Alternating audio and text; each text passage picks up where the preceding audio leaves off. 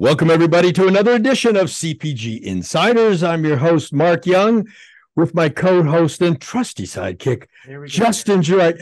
No, sidekick's good. Nothing wrong being sidekick. So, one of our great friends to the podcast, personal friend, and one of our great advisors for our clients is with us today, Justin, and that's David Biernbaum. Yeah. David's company is David Biernbaum and Associates. Some folks probably have heard of him, and we'll have all David's social media and website and everything in the show notes. So all you have to do is go to cpginsiders.com, look for the show notes with the episode with David Biernbaum, the one you're listening to, and you'll be able to track him down and find him. So, David, we asked you to join us today because we want to talk about the Rite Aid bankruptcy.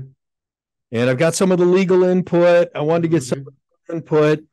Let's start off with what's your thoughts about this whole thing, Rite Aid filing bankruptcy? Not a surprise, right? No, not a surprise. And actually, I had anticipated this happening a lot earlier than it has, or really several times before. You know, Rite Aid has had a really tough several years. Years ago, Rite Aid hanging on by their fingertips. Yeah, well, you know, I think it was in 2006 or so. They had two of their CEOs that were put in jail for accounting crimes. They now, even as we speak, even with the bankruptcy, part of this mess is, they're being sued by the government for abuse of opioid prescriptions between 2014 and 2019. They ignored our friends at the DOJ for any guidance, about illegal distribution. They've also had lawsuits against them for misleading shoppers about the health benefits of oral care dry mouth disc, of all things. And, in the first quarter of this year, they lost about $307 million. The revenues came out to about $5.6 billion, but that's down about $350 million year over year. The predicted loss, I think, for this year is going to be about $680 million for their fiscal year. Last year, I think Rite Aid blamed the prescription drug plan membership losses, but that wasn't really the reason. They closed 25 stores in the first quarter already this year, and now one group of bondholders wants them to liquidate a significant number of more stores. Rite Aid only wants to liquidate 20% from what I'm hearing. But, Mark and Justin, I can't imagine that suppliers are going to want to start all over and do business with them with any stores because of the ongoing risk. And plus, if I'm a supplier, which, I am, if I'm a supplier and I'm already not getting paid for the inventory that they have, why would I start all over again and ship them more merchandise? So it's hard for me to imagine, without the cooperation of suppliers in getting a restart or a reboot, it's hard for me to imagine that they can be in business at all with any stores. But right now, that's still their plan. Their plan is to close about 20% more of the stores and go on, business as usual with whatever is left of that. But I don't think that's realistic. Do you? Well, let me give our listeners some of the good news here. There actually is some good news here, David. You're right. They want to get rid of about 300 or 400 stores. So filing bankruptcy, first off, what pushed the bankruptcy? Well, I agree. The bankruptcy pushed by some bad management. They didn't have the capital to withstand the OxyContin lawsuit. Yeah. Because remember, Walgreens is what, 3.3 billion that Walgreens paid. Yep. Kroger paid $1 billion. Yep. Everybody's thrown money into this lawsuit. Right, have the cash on hand. So first off, Rite Aid's not the only person that got clipped on this opioid thing. Nope. They just happened to be the people standing there that didn't have money to dish it out. And the whole opioid thing's a little shaky in as much as, when is the pharmacy supposed to tell the patient, no, I'm not going to fill the prescription that your doctor gave you? Right. Yeah. Well, that's the tricky part about it, is they were prescriptions. Correct. Right. So, yeah, I mean, doctors wrote prescriptions for Rite Aid to distribute. So that is kind of an ironic part of the whole scenario. And, I guess you're right. I guess it's really hard to hold that against them. It's more the way it was handled, or the way it wasn't handled, opposed to the way Walgreens handled, the way that the supermarket pharmacies handled, the way that Walmart handled, CVS, a lot better. I mean, here's the bottom line. Doctors wrote prescriptions for Oxy. People took their Oxy script. They went to Rite Aid, Walgreens, CVS, Kroger, whatever the case is. They handed in their script. The pharmacist filled the script. The DOJ decided, we're going to go after the big chains to pay for this. Oh, yeah. Now, did the big chains write the scripts? No. Does the pharmacist have a responsibility to fill a script that a bona fide doctor provides? Yeah, they do. They do. So why did DOJ go after the pharmacies? Because they're big and have deep pockets, and we know where to find you. Right. I can't go after 100,000 doctors and try to collect from all of them. It's much easier to collect after 8 major retailers than it is to try to collect after tens of thousands of physicians. Oh, that's correct. So that's why these guys got clipped. Now, here's a little thing that I will share with you. After all of this, the top 3 pharmaceuticals sold at almost every drugstore right now all 3 of them are Oxy. Yeah. In different doses. So even after all this, it's still the biggest drug being filled. Yeah, it sure is. So money grab. It's a money grab on the part of the federal government. Go figure. The bankruptcy will allow Rite Aid to be able to jettison these 400, and they can walk away from the leases. So it's going to cause a lot of problems for people who rent buildings to Rite Aid. Yeah. And it's probably going to be a problem where we're located. Our offices are here in Michigan. Michigan is one of the biggest Rite Aid states in the country. Michigan, New York, Pennsylvania. Yeah, 11% of their stores are in Michigan. I think 245 stores. That's a lot. So Michigan real estate's going to take a hit. Now, here's some of the good news. Some of the good news is these Rite Aid stores, many of them are located on very prime locations. They are. So I would expect to see CVS and Walgreens come in and grab up some of this real estate. Sure. So when those stores go shut down, if CVS and Walgreens doesn't have a store within darn near, eyesight of those locations, they'll move in and take those locations. Yeah, I think especially like in markets like Pittsburgh and Buffalo, Brooklyn, New York. Those are the 3 biggest markets for Rite Aid. And, Pittsburgh's got 40-something stores, I think 42. Buffalo is 33. And Brooklyn has 25. So I think you're right. I could see Walgreens and CVS, where they don't already have a store across the street. Those 3 markets in particular. There's also some markets in the Northwest where it was pretty big, or in California, Portland, Oregon, and San Diego, Los Angeles, and California. Those are all pretty significant Rite Aid markets and good opportunities for the competitors. Now let's talk about vendors that are in there. Yep. So when a company files Chapter 11, there's 2 ways to go bankrupt. You can file Chapter 11 or Chapter 7. Mm-hmm. Chapter 11 is what's called debtor in possession from a legal standpoint. Mm-hmm. So the company is in a Chapter 11, which is what Rite Aid's done. Mm-hmm. Chapter 11, management gets to continue to run the business, and they do this under what's called bankruptcy protection. Mm-hmm. Mm-hmm. But to maintain your bankruptcy protection, there are very strict requirements. You got to pay your bills. So when they filed the bankruptcy, they would have filed something called a matrix of debt. Mm-hmm. Mm-hmm. That matrix will tell us who have they listed on there.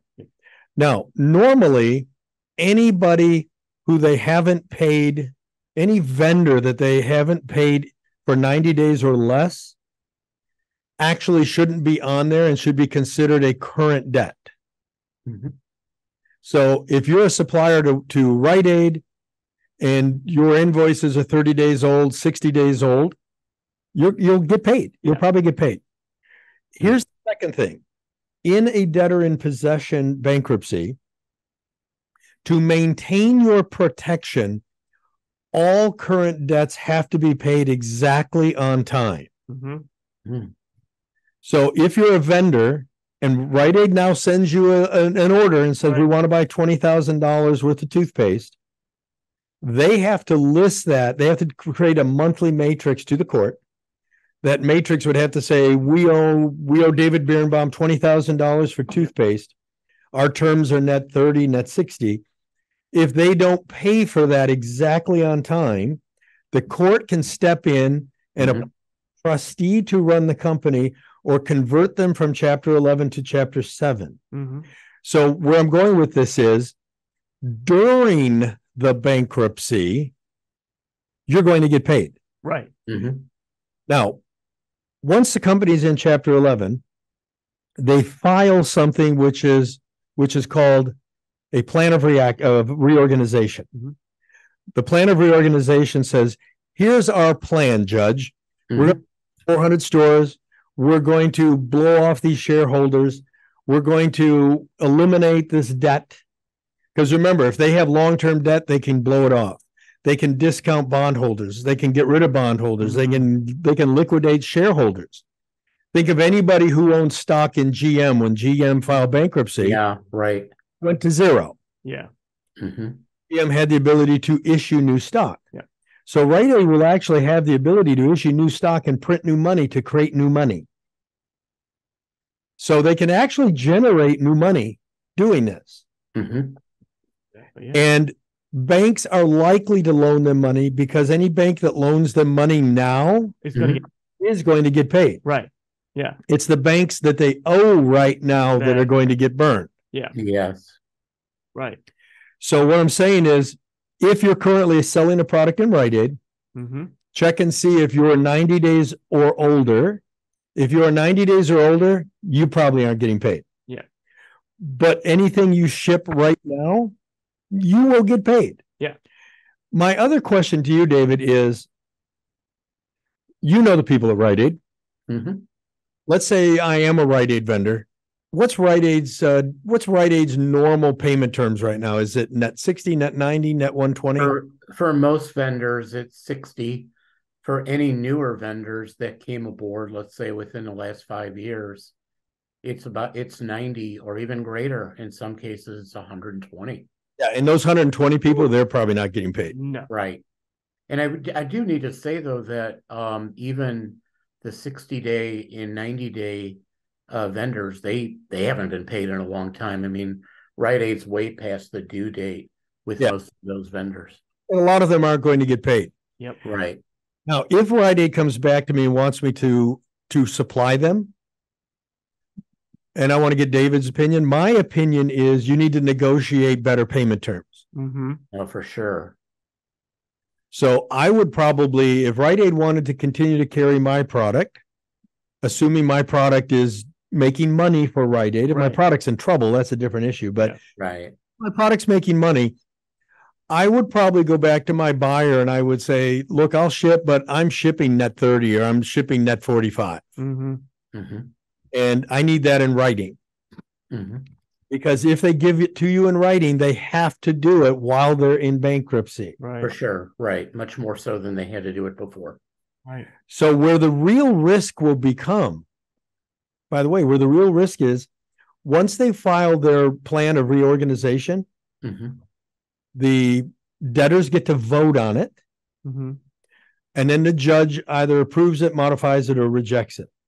Right. When the judge approves it, then they technically come out of bankruptcy. Mhm. When they come out of bankruptcy, that's actually the bigger risk of going back to bad payment practices. Right. Yes. Because now you don't have a judge supervising the payment program. Yeah. Now, there's also a risk here. And the other risk is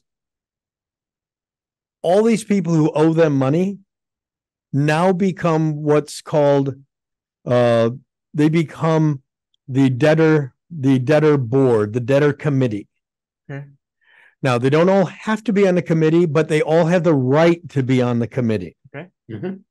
So when they get their bankruptcy notice, you get a notice in the mail, you can take your notice and say, I want to be on the creditor committee.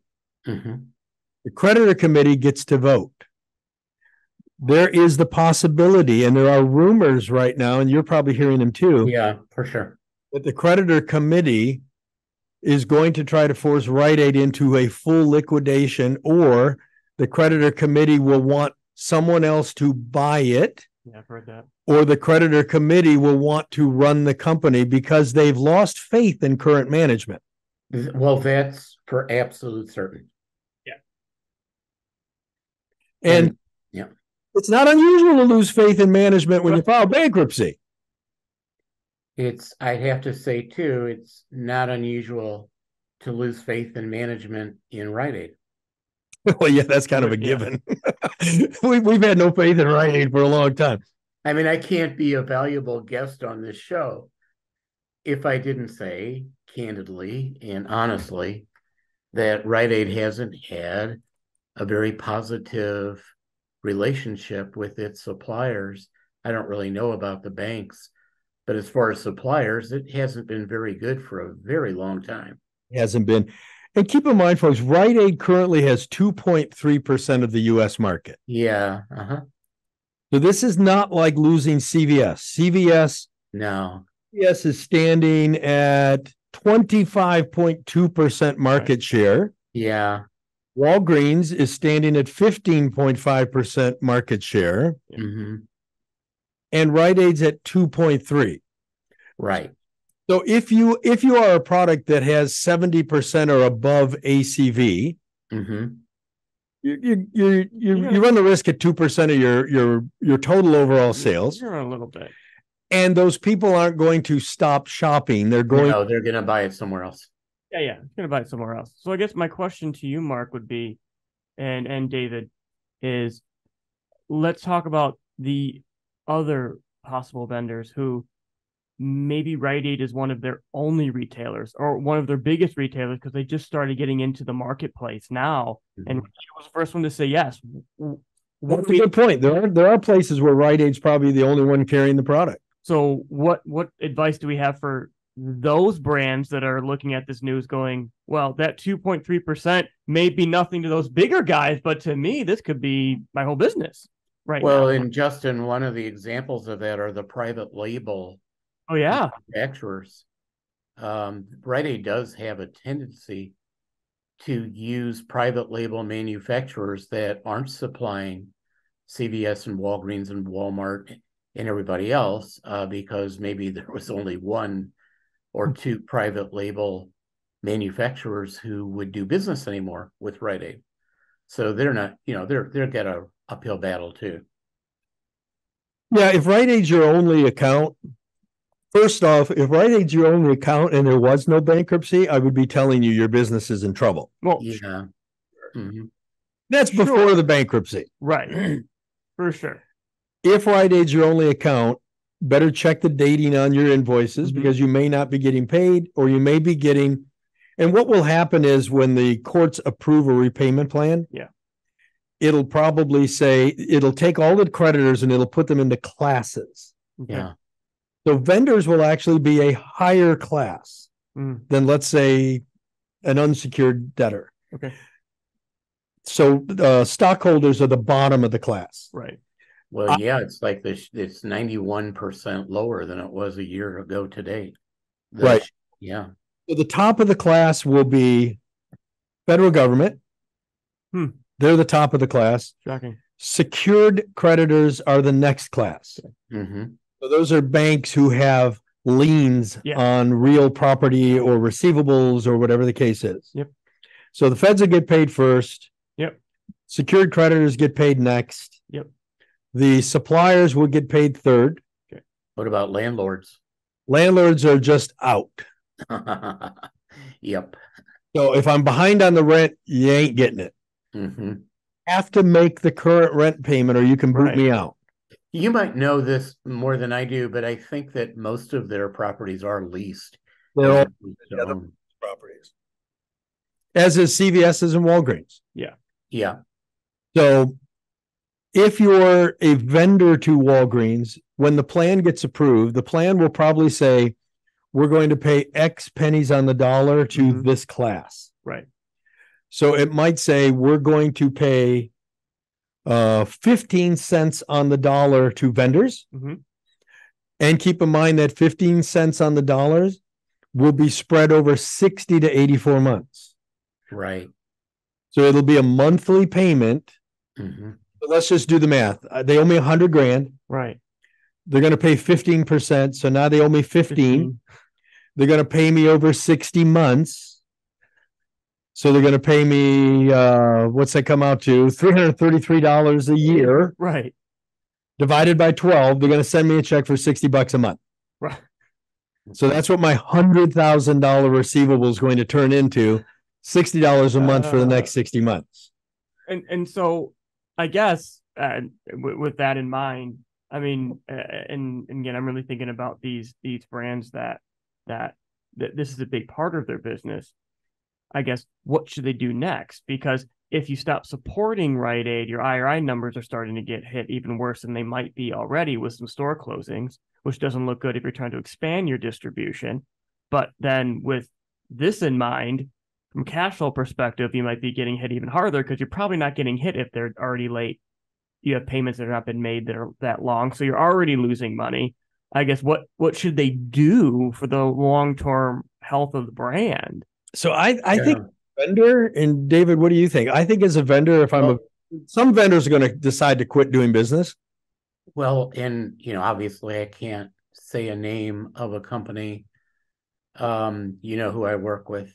Yep. But there's at least one very, very large supplier who's already decided that they're done with Rite Aid. Yeah. And that's where I'm going with that is maybe an opportunity for some smaller brands. Okay. Because some of the bigger brands who just don't need it are just right. Some of the bigger brands are going to say, God, they got 2% market share. They're never paying to forget this. This isn't worth our time. Which would make sense. Because I'll pick it up at Walgreens and Kroger and CVS. Yeah, or a supermarket pharmacy or Walmart or Target or Amazon or anyone else. So for the brands, so with the big brands bailing out, this may be an opportunity for smaller brands to be more important inside the remaining Rite Aid stores. So then is it, like you're saying, do you then double down? I don't say double down, but get stronger with your support of it because you are going to get paid once it goes through. You're going to get paid during the bankruptcy. Right. So during the bankruptcy, and you have big players that are moving out of support for it. Correct. So Justin, what I'm advising my clients is obviously to be very, very strict and disciplined about the terms. Your goal, if you want to do business with them, is just to make sure you don't get burned at the end. And so the quantities that you ship them should be limited. You should resist the temptation to promote, to buy big promotions or to ship larger quantities. That takes discipline because for the first time ever, Rite Aid is going to be very hospitable about the promotions. They're actually going to they're going to be good partners with vendors that, that hasn't happened in a long time. So, but vendors have to be, especially small vendors who get trapped into making bad deals with retailers, they're going to have to be very disciplined that no, all I want to do is keep your shelves filled. I only want to replenish. I only want to ship when the merchandise is needed on the shelf and, at the DC. I don't want to ship you any more than that. I don't want to buy displays. I don't want to be on display. And 30 days are going to be my terms, regardless of what programs we do. That's how I'm advising it, because it's going to happen. With the stores remaining, they're going to want their stores to be loaded with sidekicks and displays, and to make it an exciting shopping experience. And they're certainly want to have big promotions, and they're going to promote on price and all those things, but that isn't necessarily in the best interest of the supplier. I agree with you. I would probably look at in-store promotion at Rite Aid's expense. Absolutely. I would, and even if Rite Aid said, okay, we're going to give you extra shelf space, we're going to give you this, great, I'll take the shelf space, but I'm not paying slotting fees. I'm not paying for it. Mm-hmm. It would probably be a good time to present Rite Aid with a new SKU. If you have another one you're trying to put in, they'd probably be hungry for a new SKU. But again, make darn sure that's an SKU that can sell through, or you're just going to eat it. Right. And Justin, to a point you made earlier about the IRI share, which is really the reason that a lot of suppliers still do business with them, right, is because they're IRI tracked. But the 2.3%, by my math, is probably going to be like around 1.5% when this is all said and done, of the ACV. Now, when you look at, they've got a 2.3 market share, and they're about to get rid of 20% of those stores. Yeah. Plus, some consumers are just going to bail out a Rite Aid when they know they're in bankruptcy, because some consumers just aren't going to feel comfortable. Yeah. Especially with their prescription drugs. Right. And again, we don't know how their shipment on prescription drugs is doing. Yep. So, there's the possibility of running out of some prescription drugs. Very good possibility. So I think the other thing I would do is, if I had a Rite Aid dependent business, depending on the product I had, if I've got an innovative product, if I've got a health related product, I would probably take a real hard look at Kroger and PharmaVision. Sure. Yeah. That's what I would do. Yeah. So if Rite Aid is your only market, depending on your product, you could do the Kroger PharmaVision program. Yep. Kroger is the busiest pharmacies in America. That gives you 2,000 pharmacies. And just so people understand, like a Rite Aid sees 100 to 150 prescriptions a day. Yeah. Kroger gets 800 prescriptions per day, average store count. They're actually the busiest pharmacies in the country. Yeah, and after the merger with Albertsons goes through, it'll probably be almost double that. Correct. So I would look at, if it was me and my business was hinging on Rite Aid, right? Yeah. I would probably be inquiring on the PharmaVision program to see if I could qualify to get into PharmaVision. That makes sense. And it's going to cost you money to get in there, but it's going to cost you money to stay in Rite Aid anyways. Yeah, exactly. Well, and supermarket pharmacies, and particularly Kroger and PharmaVision, they really have taken over a significant amount of pharmacy market share over the last 10 years. Kroger's got over 3% market share now for pharmacy. Yeah, it's not like it used to be where it was a convenience to their grocery shoppers. It's a destination pharmacy now for a lot of consumers. There's people that go into the stores to get their prescriptions filled who actually walk out of there without buying potatoes or green beans. Well, also keep in mind Kroger has drive-throughs on most of their stores now. Oh, okay. They do. They're out on the parking lot, which is very convenient. It's actually more convenient than the drugstore drive up to the side of the window where there's usually 11 cars in front of you, and there's only one clerk inside or one pharmacy tech. PharmaVision, any new brand or even an established brand, that's when I first heard about it, I thought it was too good to be true because your product is going to be right in the pharmacy, right in front on the shelf, right in front of where the pharmacists are working in the pharmacy techs. So they're going to get to know the products in that section extremely well. They're going to hear the video and probably watch it over and over again. So they're going to be educated about the products that are there. And as you said, Kroger already has what, a 3% market share, and it's going to grow probably to 5% or greater in the near future.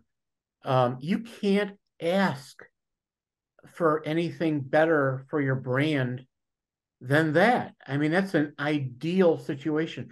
The pharmacist is the most credible person of any profession there is. The pharmacist is more credible than a doctor. So when a pharmacist, just the implication of your product being right there in the pharmacy, and occasionally a pharmacy tech or a pharmacist saying, yeah, that's a good item. Your brand is going to grow everywhere, not just at Kroger, but everywhere. So do you think, David, just looking at future implications, do you think that for some of these vendors and brands that may take a hit because of what's going on at Rite Aid and when they're going to future meetings, do you think the retailers are going to listen to this story and understand the context, or say, well, you still didn't sell product, doesn't matter what was going on at Rite Aid, you still should have been moving units, so I'm not going to take you in?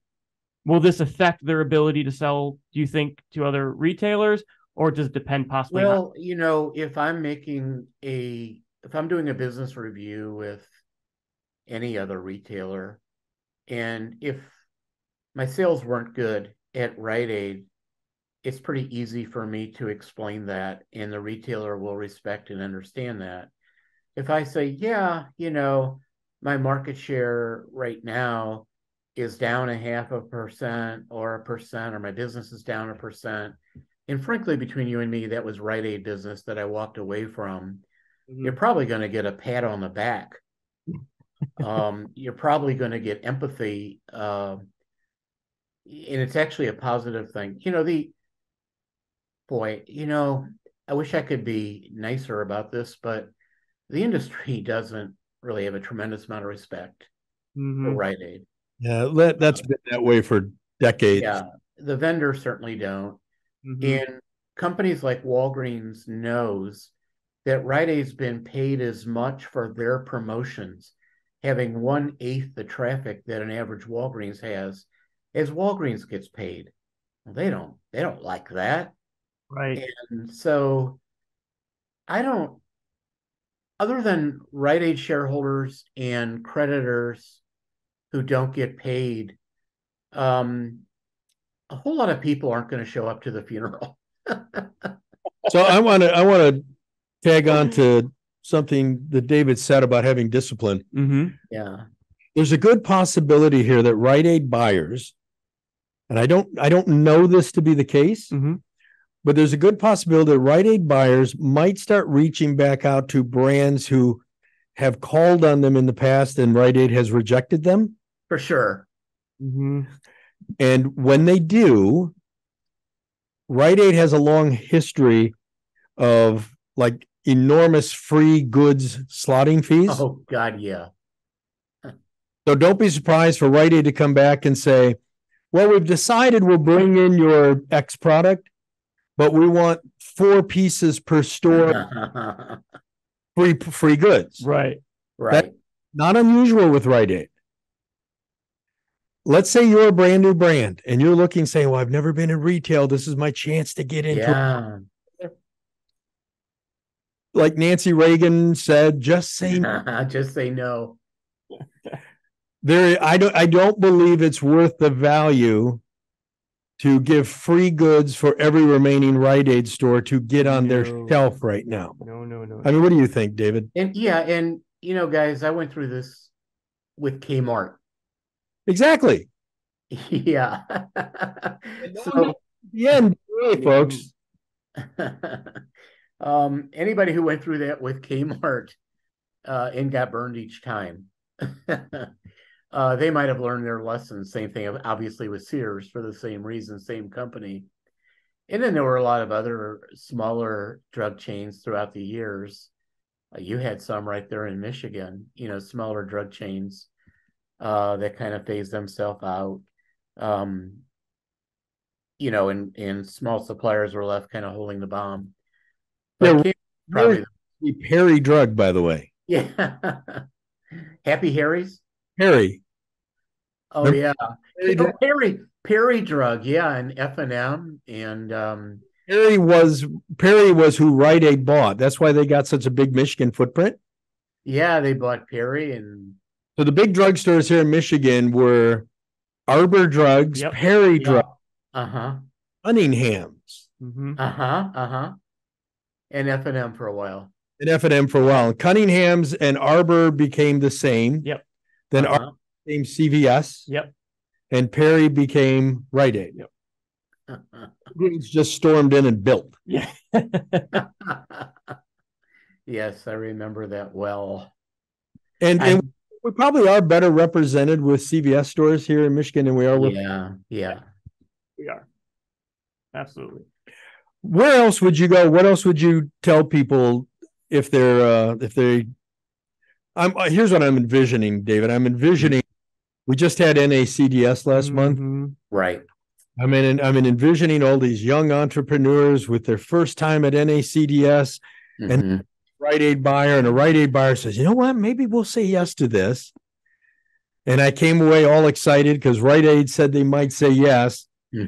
Should be very frightened because Rite Aid said they may say yes.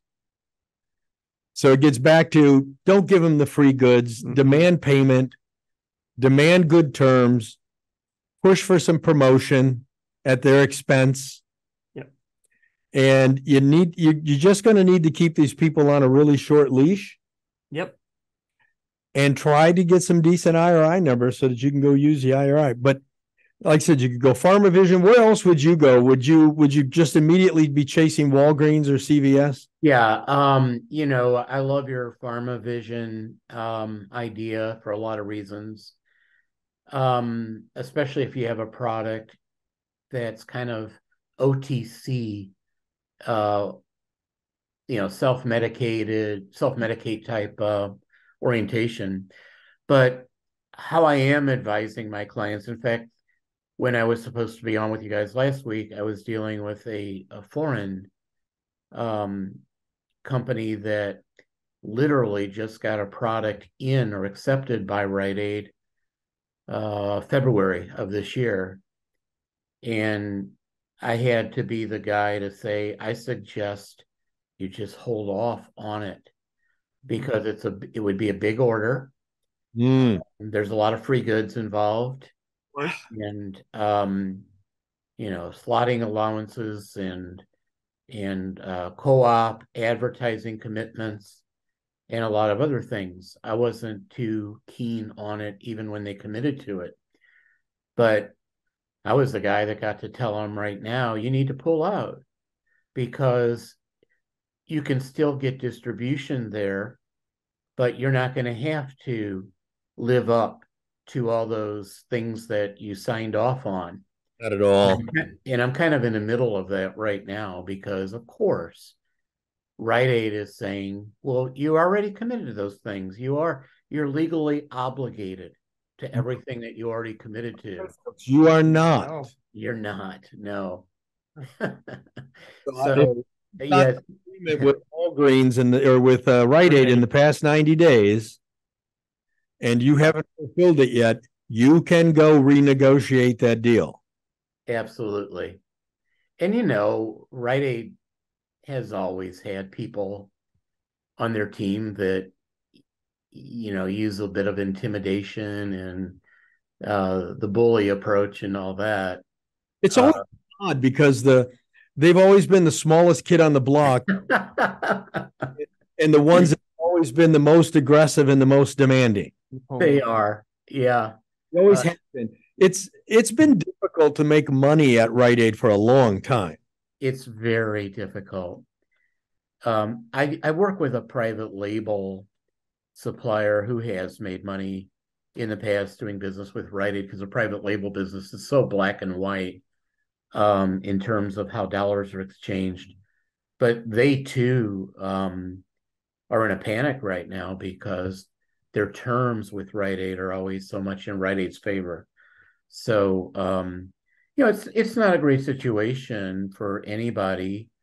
But as you said earlier, in the markets where Rite Aid really matters, like Pittsburgh, Buffalo, Brooklyn, LA, San Diego, Virginia Beach, and these other places where they have a lot of stores, the consumers are easily going to switch, and suppliers won't lose market share.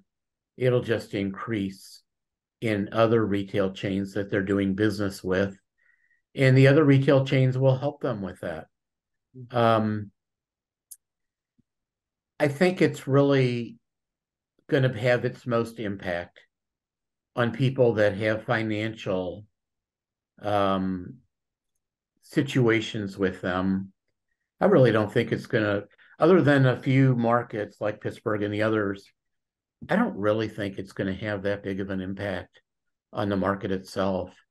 Now, we got a couple of minutes left here. I want to ask David another question about retail, but on a different note. We see that CVS, I believe is it CVS is going to close 300 or 400 stores? Yeah. And it appears, I don't know what you think. I think most of those stores are being closed because of shoplifting. That's exactly why. Two reasons. Number one is the shoplifting and the gang theft, which is affecting drugstores all over the country. And the other reason is personnel. They just can't get enough employees to work in the stores. So it's really those two reasons combined. It's a really odd situation because it's not like there's less consumers in those markets. There's not. And they don't want to close them down, but they're losing money because of the theft, the shoplifting, and then also because they just don't have enough personnel to work in those stores. Some pharmacies are actually shutting down the pickup window business, which is their most convenient service that they offer. You robbed at the window? They just don't have the personnel. Oh, from a staffing standpoint. Wow. Yeah, from a staffing standpoint. So this is actually going to hurt urban and inner city consumers. Well, the urban and inner city consumers are going to lose all their stores. I'm sure you've been watching what's happening in San Francisco and really a lot of cities in California, but all over the place. Stores are leaving the city. I mean, even Nordstrom's is leaving the big cities. Right. And that's where all their main stores were. Target's closing stores in San Francisco, Portland, and New York, and I think Baltimore. Okay. Yeah, I mean, I'll be pretty blunt about this.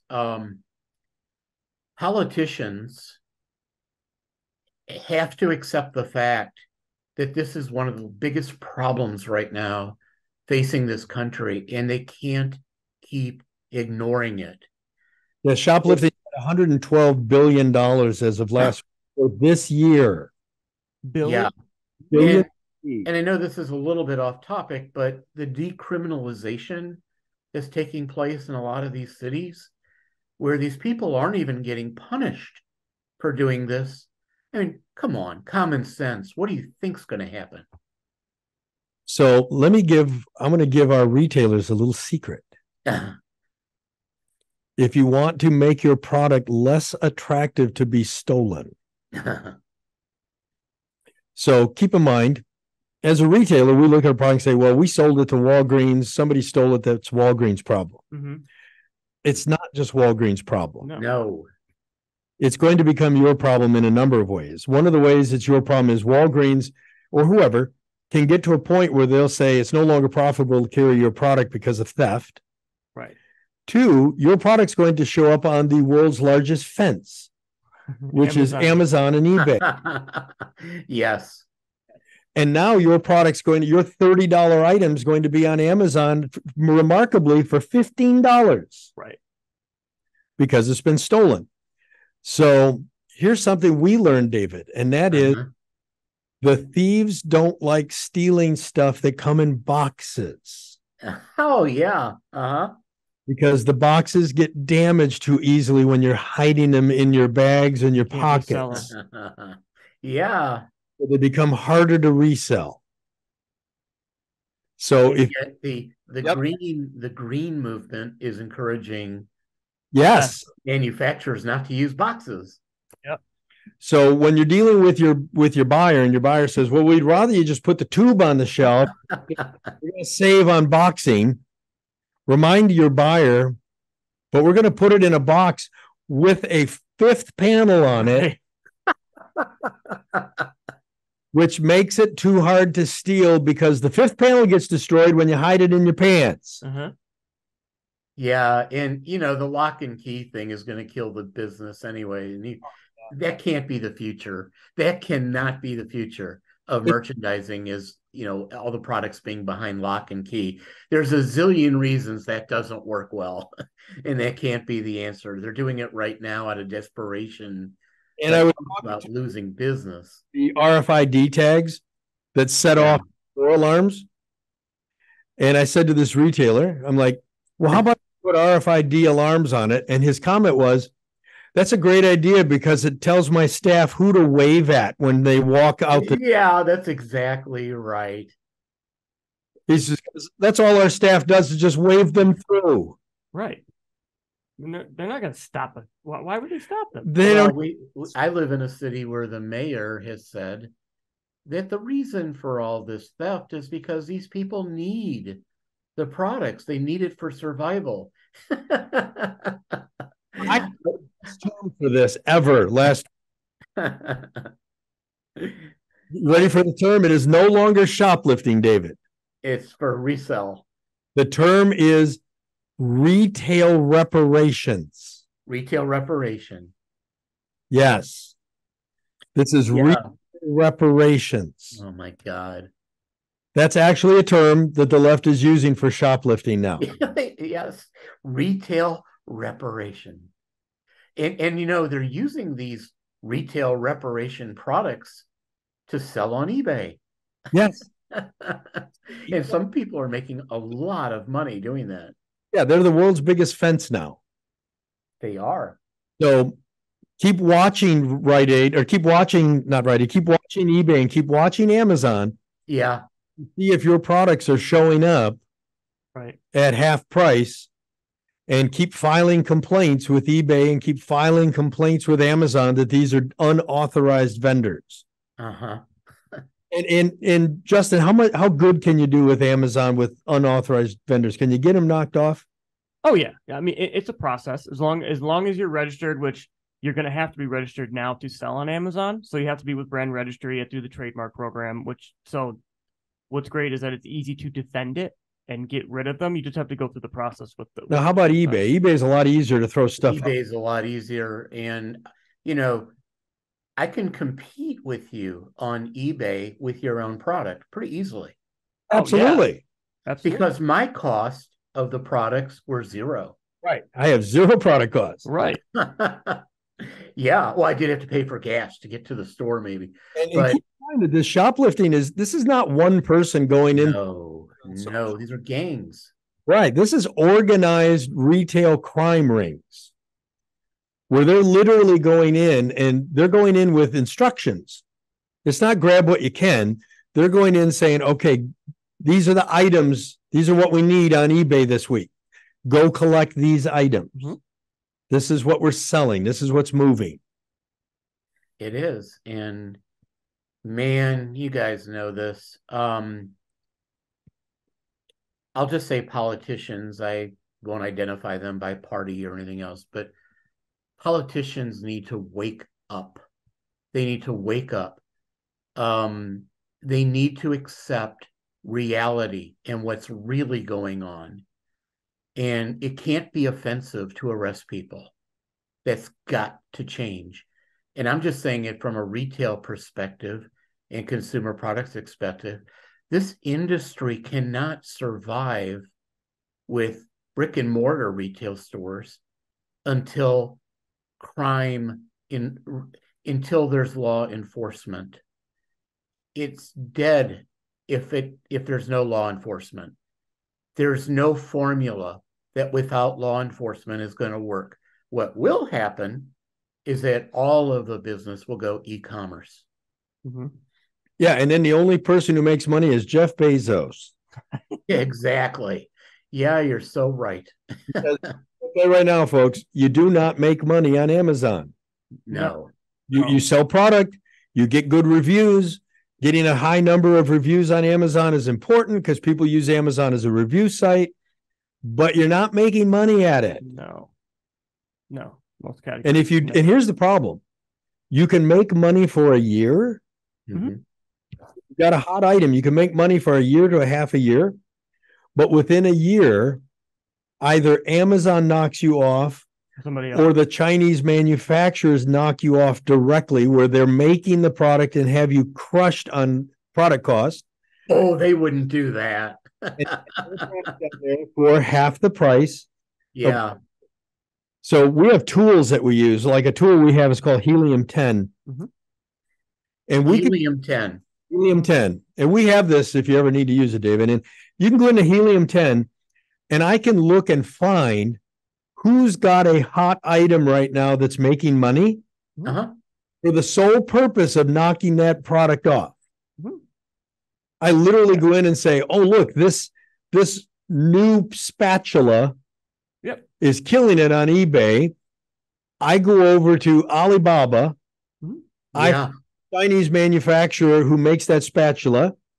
I throw it up on Amazon for $2 less than the guy who's killing it right now. And I make money for a couple of months, and then somebody comes and undercuts me, and eventually it's a race to the bottom. So you can make money on Amazon, but if you do make money on Amazon, it's always short-lived. Yeah.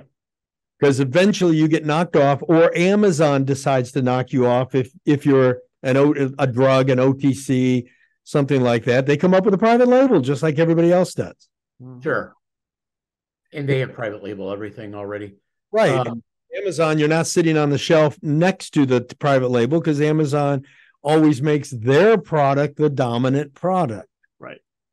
Yeah. And, I have some new clients or would-be clients that I have to go through all this now with the gang theft or the realities of what's going on right now in retail. And sometimes they'll say, well, I don't want to discuss politics. So we have to discuss politics because it's a big factor right now in how you can make or not make profit doing business at retail, because ultimately you're going to be held accountable for whatever happens there.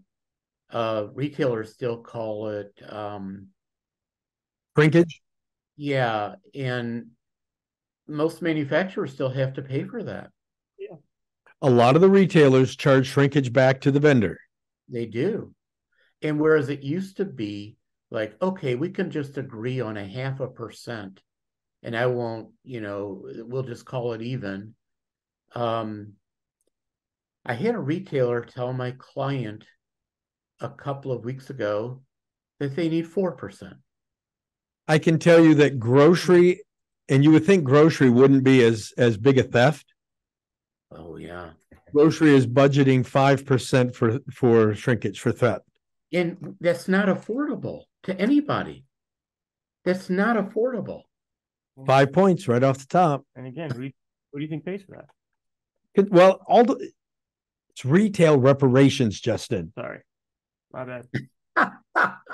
It's really not funny, but it makes me laugh. Well, these are people who've been going to Walmart for years and they feel Walmart owes me something. Yeah. So that's what I do. My wife went to a Myers store, which we have lots of Myers stores here in the area. And She was in a checkout line, and Rite Aid has the spinning bag packers like Walmart has.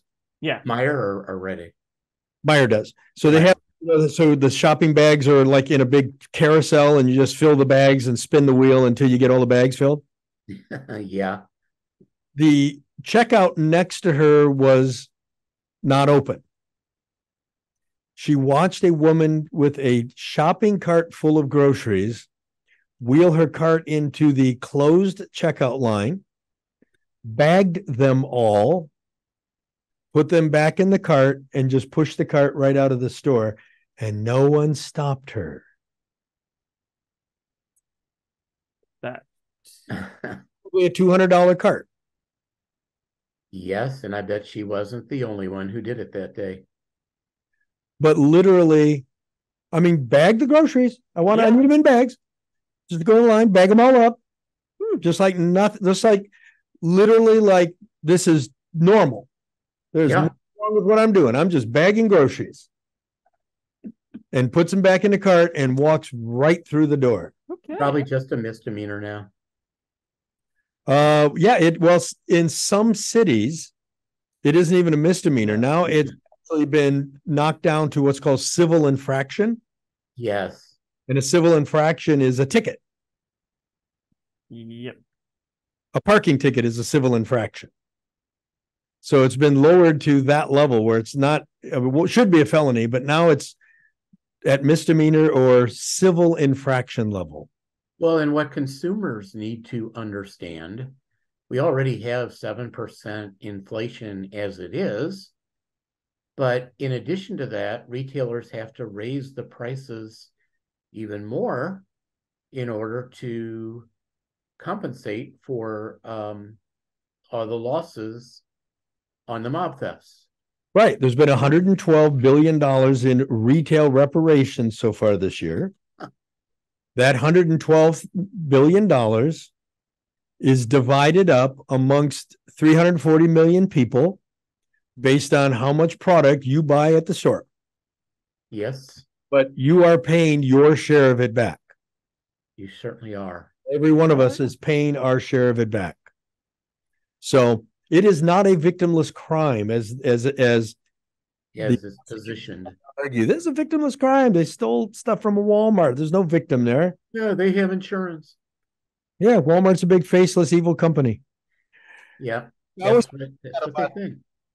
New vendors will always call me and say, well, we don't want to do business with Walmart because we hear how terrible they are.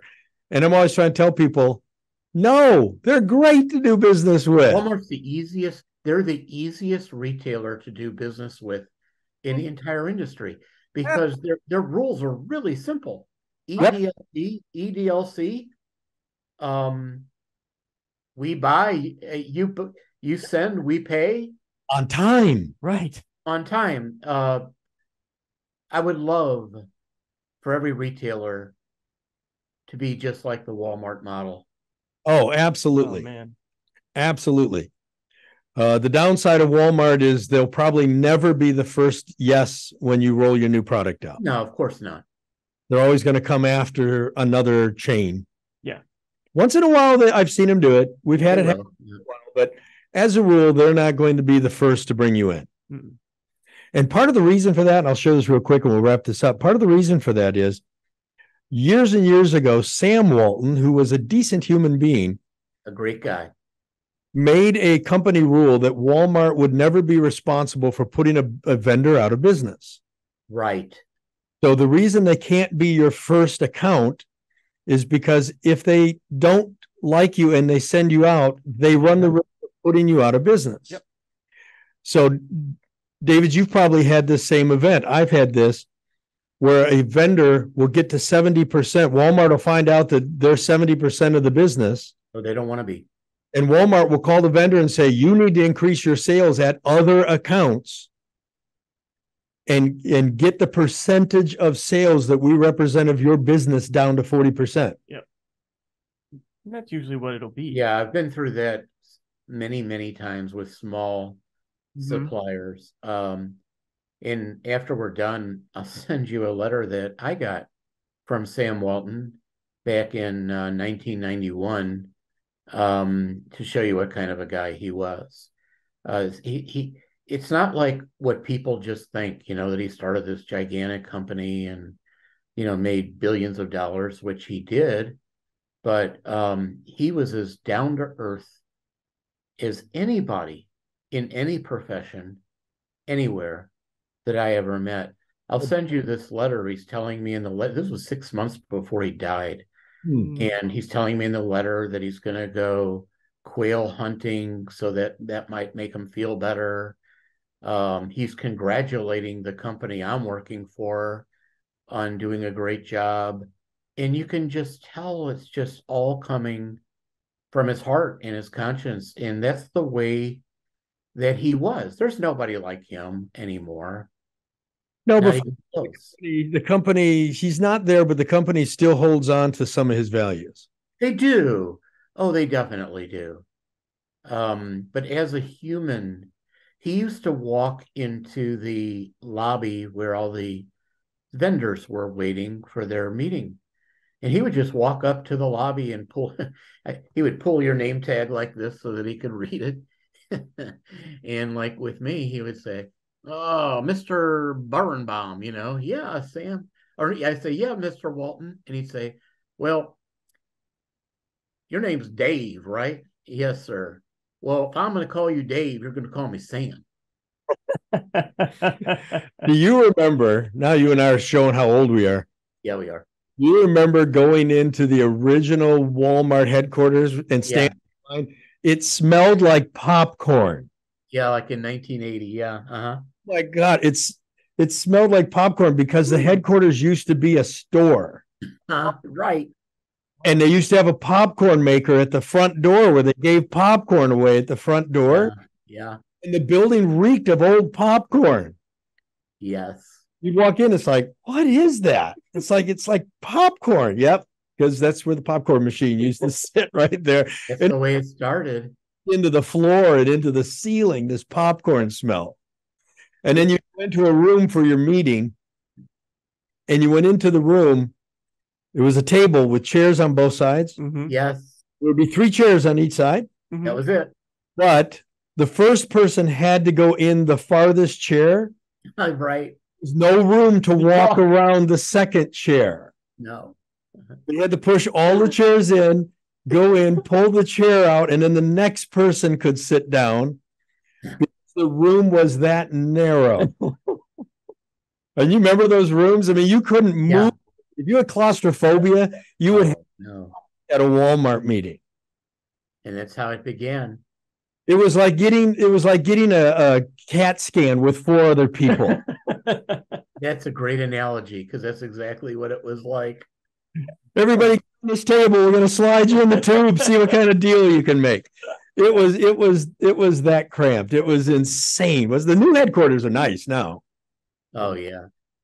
And there's some of those meetings, Sam was at the table. Mm-hmm. That's cool. Yeah, but that was just a mess. Well, folks, David, I appreciate you being with us, and we want to have you back and talk about some other topics because you're a wealth of information. So I want to let everybody know, if you first off, if you're looking for PharmaVision, you can find that at pharmavisiontv.com. You can find Justin and I at cpginsiders.com or jekyllhydelabs.com. Yep. You can always reach out to us, and you go to the show notes and you'll find the links for David Biernbaum and Associates. We'll have links to his website, and David's really active on Facebook and active in a couple of LinkedIn. LinkedIn groups. Yeah, we have a LinkedIn group, consumer goods and retail professionals. We've got 103,000 global members, and the conversations and the news that are posted there are really, really good. The other recommendation I have is retailwire.com. That's a blog that I participate on along with about 50 other experts in the industry.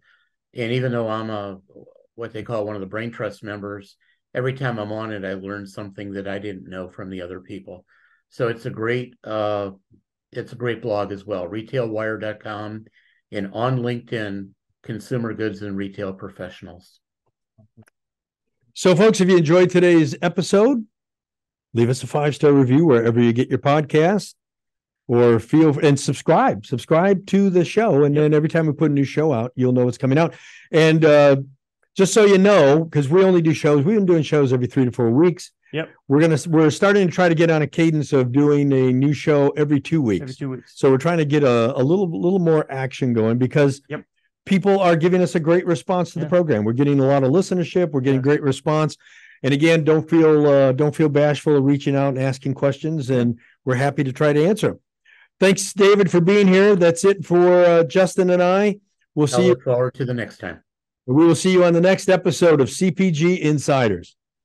If you're looking to greatly increase sales on your CPG product, don't hesitate to contact us at Jekyll & Hyde Advertising and Marketing. By the way, the only advertising agency with a guaranteed result. Just go to jekyllhydeagency.com or feel free to give us a call at 800-500-4210.